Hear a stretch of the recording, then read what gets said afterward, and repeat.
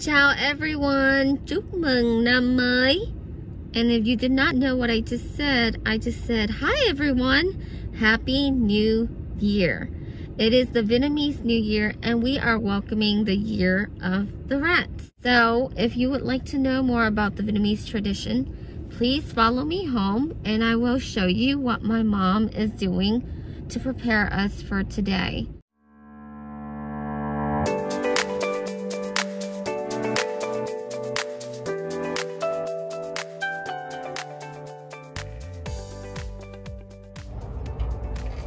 Hi guys, so I'm home, just walking in. Hi mom. Chúc mừng năm mới. Happy New Year. It is the 24th. Chúc mừng năm mới. Chúc mừng năm mới. That means happy. Happy is chúc mừng. And then New Year is năm mới. It's just traditional that we have the eggs and the meat together. This is called thịt ba rọi. It's a very popular Vietnamese New Year dish. Soy sauce to eat with the meat. You have the celery and then you got the pork and the tomatoes. We also have the fresh cabbage soup with pork. And I think this is the Vietnamese vegetable that she used. Okay, we'll move over to more food.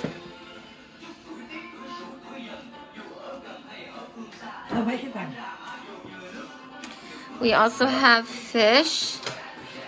Okay, going over to the sweeter side. Okay, here is what you call muk, Vietnamese New Year's candy. So here's a little segment where I will try to taste them for you and let you know exactly how it tastes like. For the first one, I will try the ginger. You can see how it looks like. And you can really taste the ginger, the flavor, and it's very sweet and very good. If you don't want cavities, try not to eat this too much. Next one up would be the melon sugar sticks. And it's exactly how I just described it. It's very sugary. The melon is completely dried up. And it really just looks like a sugar stick. And when I bite into it, I can still taste the melon taste, which is very good. It's sweet, but still good. It's not like you're eating a sugar stick. It's as sweet as sugar, but there's a melon taste to it. Now on the dead candy dish, you saw this black stick here, and you're probably wondering, what is that black stuff? Sesame seeds, and it's black sesame seeds. You see the sesame seeds? It's black, and they coated it with sugar and dried it up. This is not the dead candy that I typically eat, so I can't really tell you how I feel about it. I just don't really eat it at all. But I can tell you that it is sweet and has some kind of texture to it. The next one up is the peanut and caramel. You can see that it's just peanut inside and caramel in between. So, I mean, it tastes like the American version of the caramel and peanut.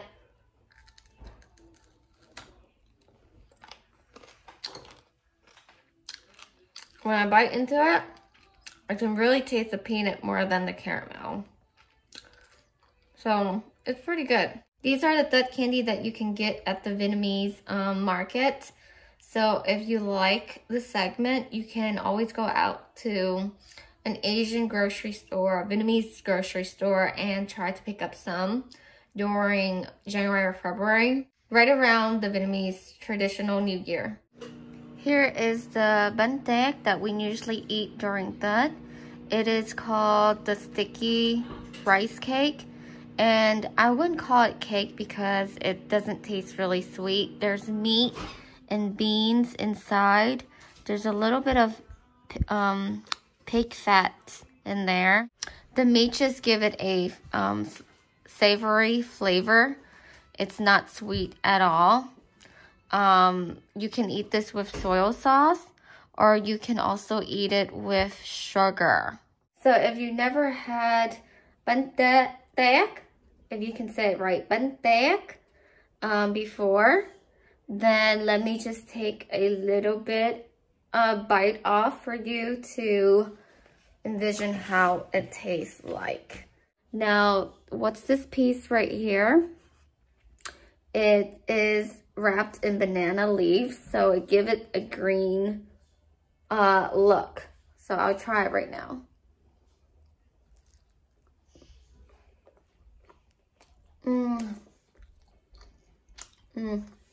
I still have to get into the meat, but it has a very savory flavor, not so much of a cake as in term rice cake, but it is sticky.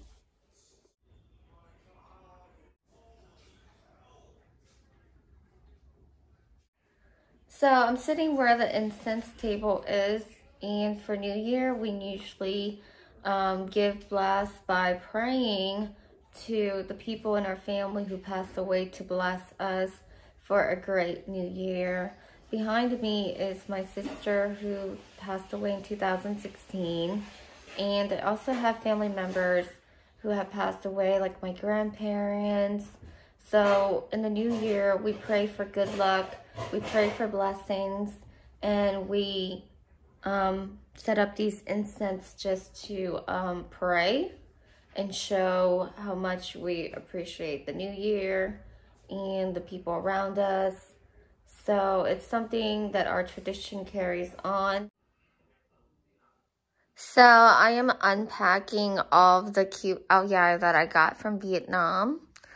And I'll look at a few selection over here. The first one is the green one.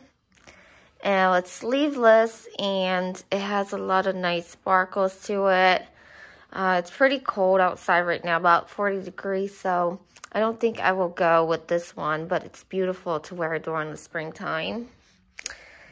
The next one is the orange one. It's beautiful and has, you know, some sort of jewelry on it. It's orange, also a very good color to wear at a temple. And this one is the pink one.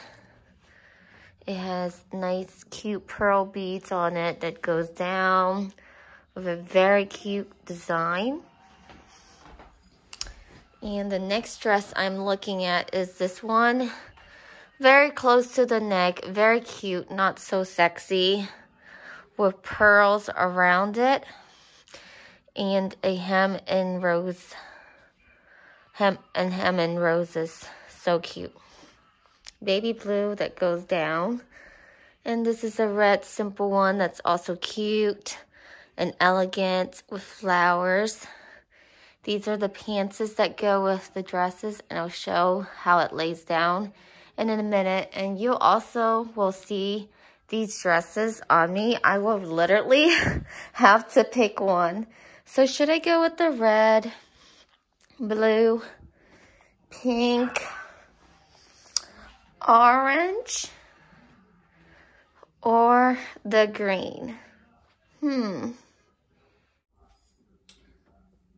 So I am now changed into my Vietnamese dress, and it is called ao dai.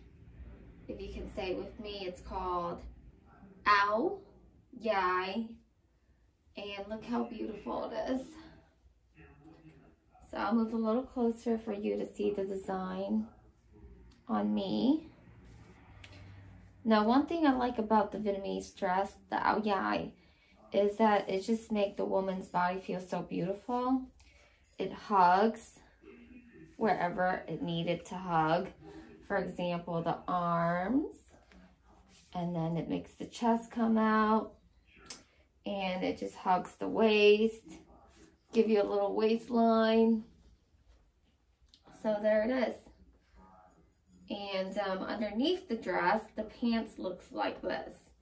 It's literally called a dress, but underneath the dress is actually a silk pant.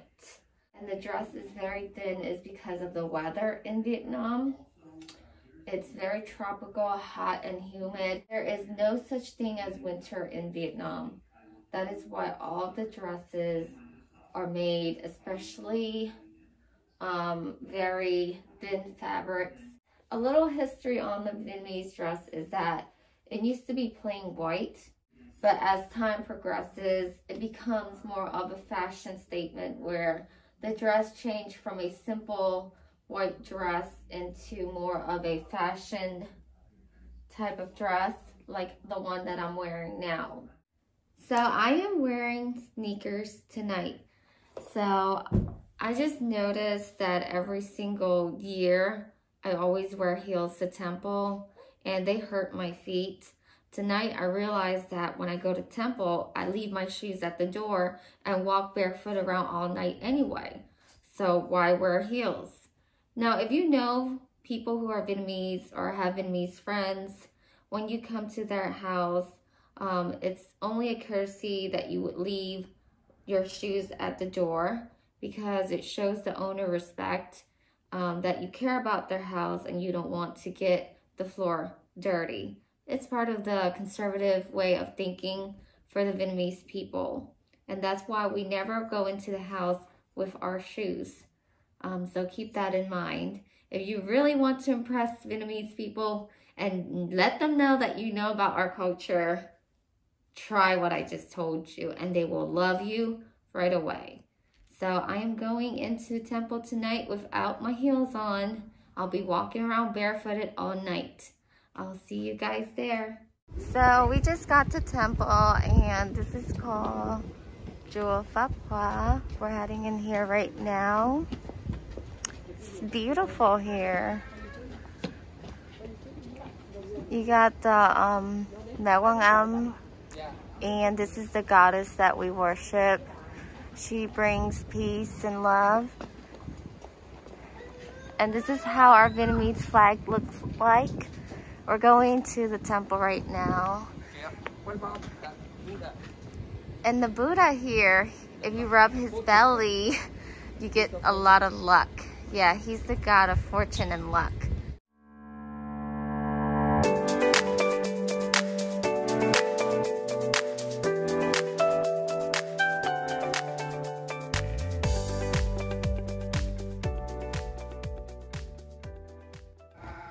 So I'm taking off my shoes right now, and we're about to go in here to do some incense. So follow me.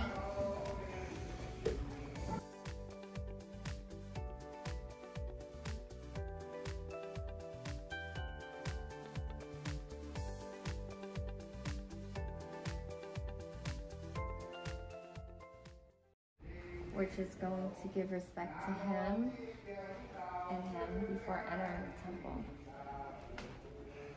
I usually just say the same prayers every single time.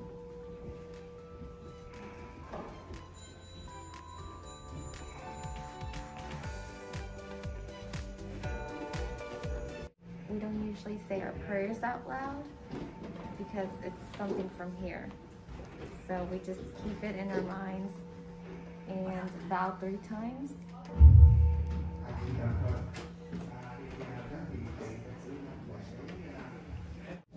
So this is what I mean when I say we have to take all our shoes out.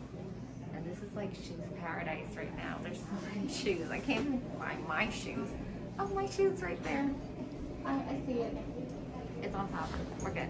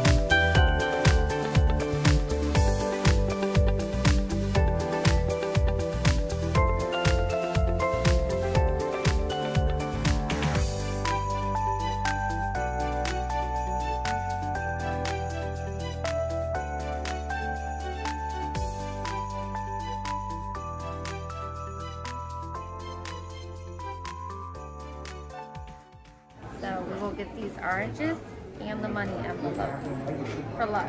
Make sure we eat the fruits. That is the fruits of success, fruits of health, fruit of luck, and it symbolizes everything great. Make sure we eat it, and this is our money envelope. So I am going to get mine now.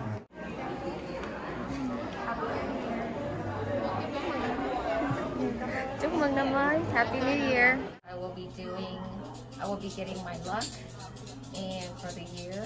So basically you shake up the thing. One falls out, there's a number, and then it'll tell you how your year will go. So I'll bring you over there now. I already said my prayers. So I got. That's good. That's good. I got one flip and one down. That's good. And then I'll close my eyes so one stick falls out.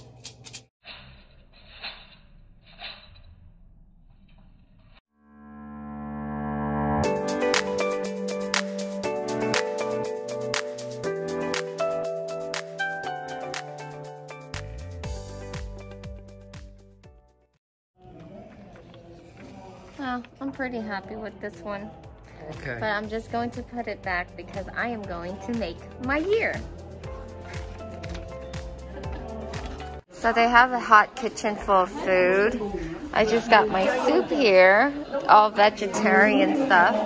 In the soup, this is a vegetarian soup. You got mushroom, you got tofu, and some cilantro. It's nothing but veggie. There's carrots in here, and the ingredients taste really good. I also have like a Vietnamese hoagie. So I'll open it and I'll show you what it looks like on the inside.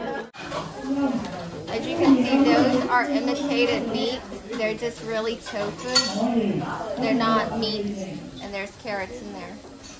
So everything is pretty much imitated. And let me take a bite out of it.